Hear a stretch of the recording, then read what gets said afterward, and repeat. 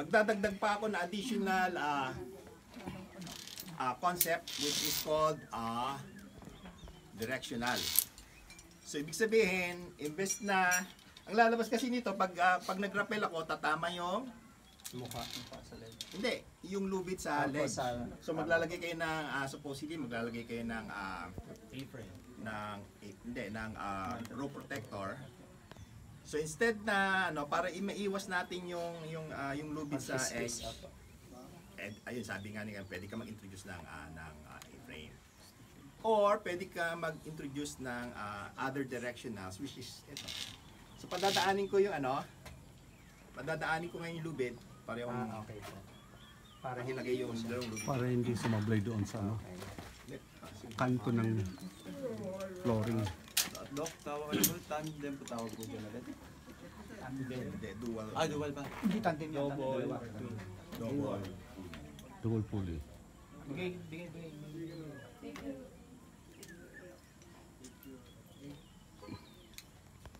Di ba nga tandem? Tandaan mo nga yung nakamotor. Ako nga pala po, yung mga polis. Yung kawatan. Tandem po. Magkatalikod. Tignan mo kung kung gaano kalayo lang yung dulas mo. Sige. Ito?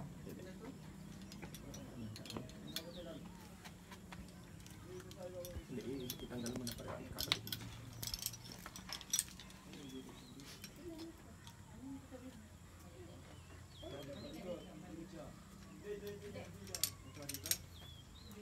Mabubuksan nila ito.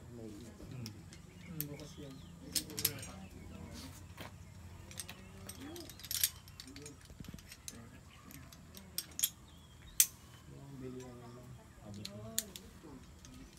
So ang ginamit natin belly device parehong 8. Ang pang-rappel ko 8. Ang belly device ko Palit mo din sa yung 8. Okay? Madaming techniques na paghawak ng ng rappel Ito yung usual di ba? Nakikita niyo yung usual position. Pero let me introduce another position. Imbes na dito. Okay. So dalawa, mas sigurado. Kung isa kasi ang feeling nyo, kaya ba ako nung isang kamay ko lang? So para magkaroon ka na additional safety sa mind nyo, dalawa. Tapos ang advantage ng dalawa, pwede mong bitawan yung kabila. Tanggal ka ng bato, whatever. Or kabila.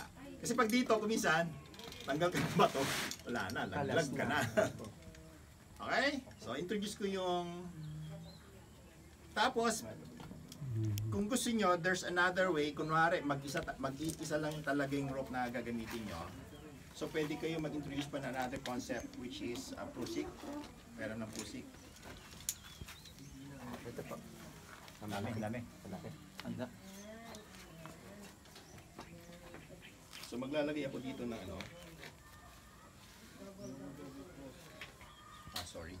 grinder. Dok, meron ka.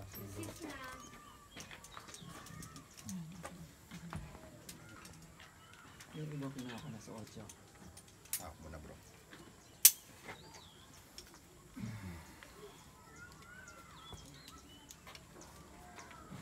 Another type of pusik.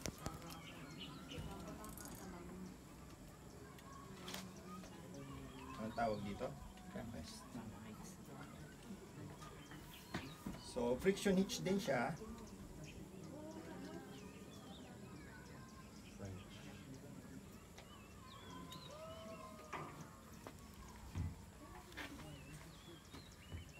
French.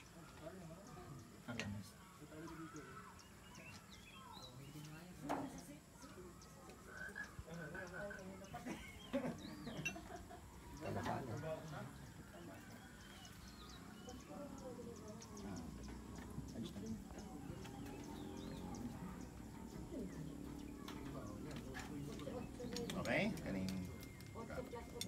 Hawakan.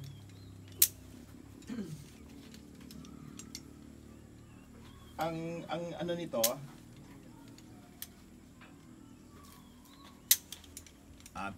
palawagin mo yung lock siya. So posibleng magra-rappel kayo na walang belay. This will be my second in my belay. Pag nakabitaw ako, Mayroong maglalak. nakalock automatically. Or, habang bumababa ako, pwede kong hinggitin. Hindi, bibitaw, baka kaibigan.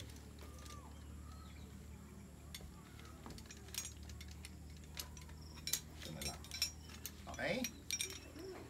So, pag bigla ako nalaglag, automatic mag-brake din siya. Opo. Ano bibitaw, baka diretso doon, ah? Hindi, pababa siya. Diba? Pababa siya. Basta't nakahawak. Bitawan. Okay?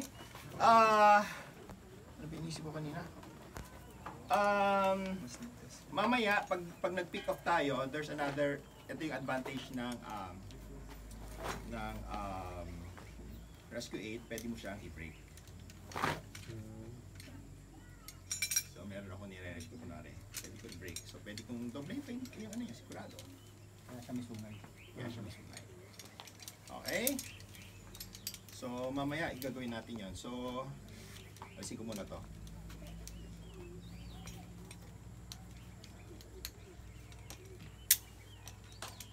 Ang advantage naman nito, kung minsan dito sila naglalagay ng prusik, ang problema pag sumikip na, Mahirap na.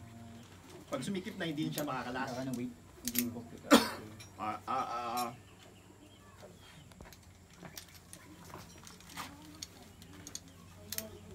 Okay? Ang advantage naman nito, parang paluwagin ko lang, itataas ko lang yung tataas ko lang yung legs ko, luluwag na siya. Unlike dito, pag dito sumikip, wala na. Kailangan mo ng foot loop para umangat ka, para lumuwag yung Kasi para sa magkakaroon ng weight yan, kakagat yan. Okay? So, ang advantage nito, pwede ko itaas lang itong leg ko, luluwag, makakalas ko siya. Isama ko na, pakita ko kung i-demo ko yung ano.